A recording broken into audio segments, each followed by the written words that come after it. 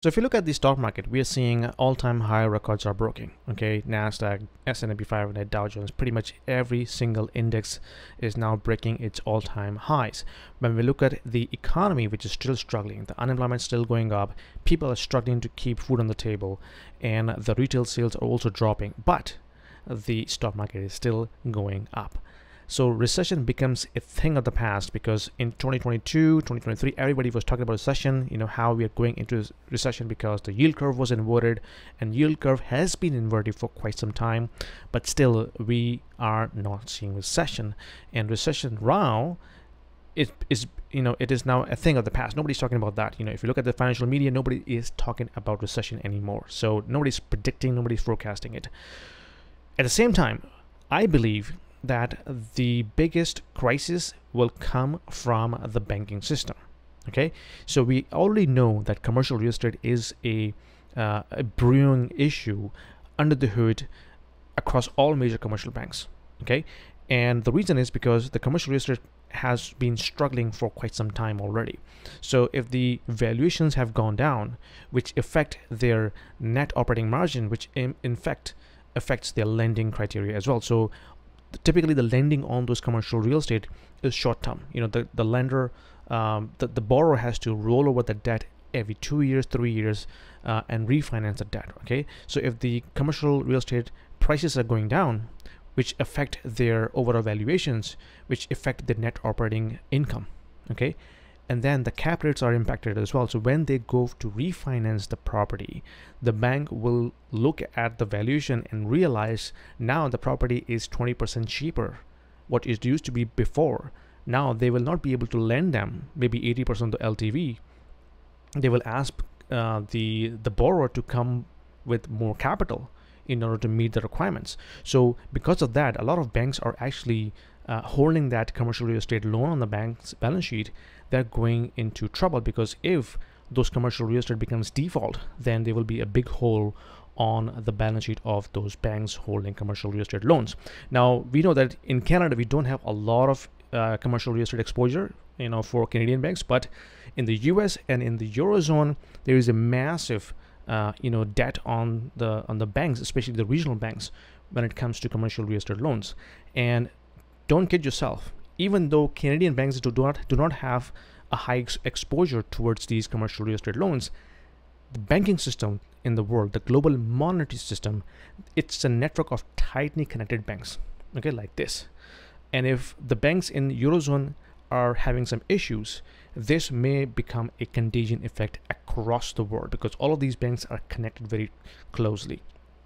The liability on one bank's balance sheet, it could be an asset on other banks' balance sheets. So all of these banks have dependencies on each other when it comes to making transactions, because the global monetary system that we call it, Eurodollar system, it is nothing but just a big network of globally systematic banks and commercial banks which are lending between each other and lending into the economy across the world.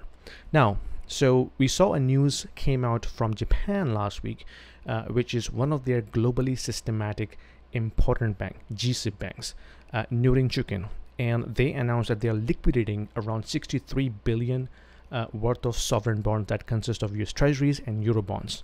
Why?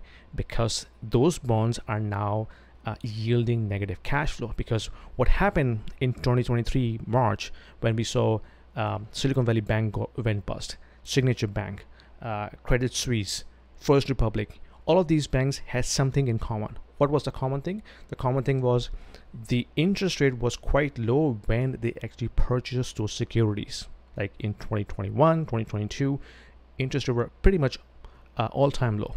So they went out and bought those US treasuries, which was yielding quite a bit of lower interest rate. Now that interest rate has gone up, so that when you look at the bond, the price of the bond and the interest rate is inversely correlated. So if the interest rate has gone from 0.25 to, let's say, 5.5%, the bond value has become much lower. So if the banks are yielding negative cash flow, they must sell those treasuries at a massive loss. So if Nizami Bank is liquidating 63 billion worth of those securities, they are going to take a massive loss when they sell those treasuries in the market. Now, what is their solution to fill that void? They're going to buy CLOs, collateralized loan obligations. Now, if you don't know that, the CLOs is a derivative market. Okay, those derivatives are actually on the much higher side of the curve. Yes, they can yield you 7% interest rate, but their risk to go default is much higher. So if these banks, like Nihon in Japan, and there could be hundreds of banks in Eurozone or in the US as well, if those banks are also in the same situation and they're selling, pristine collateral like US treasuries just because they cannot sustain themselves because that asset is yielding negative cash flow, they sell those bonds and they buy CLOs, which is much higher risk. That could be a much bigger risk that they're going to take. So the risk exposure to those banks is going to be exponentially higher. Okay, and if you don't remember, in 2008, CLOs was one of the major catalysts that triggered the global financial crisis in 2008. That could be a repetition of the same issue that we saw in 2008. I'm not saying this is going to happen, but when we look at these news, when we look at under the hood how these banks are operating and trying to increase their risk exposure just because they cannot sustain the negative cash flow, this seems like it is going into the same direction which we saw in 2008. Now, you may be thinking, okay, this is Japan, nothing to do with Canadian banks. Why should we care? Well, my friend, the banking system is tightly correlated, tightly interconnected. Okay, if something happened in Eurozone, if something happened in the US banking system, it will have a spillover effect in Canada as well. And when something like this happens in the global banking system, it contracts the credit. Okay, it's a debt-based economy. If the banks are seeing the trouble in the system and they are trying to protect their balance sheet by purchasing high-risk loans, they will not be lending any more money out because the risk in the system is going to be much higher. And when the risk in the system goes higher, then the credit shrinks. And when the credit shrinks, this is the credit crunch, and this is the recession that we have seen in 2008 as well as in 2012 in the European markets. So we have to keep an eye on these news because this is going to tell us what's going to happen in the next 6 to 12 months. Okay, if this becomes a repetition, if this Nihon bank becomes a repetition across other countries, Europe, US, in other Asian countries, then this is a sign that things are going to get worse and the stuff is going to hit the fan.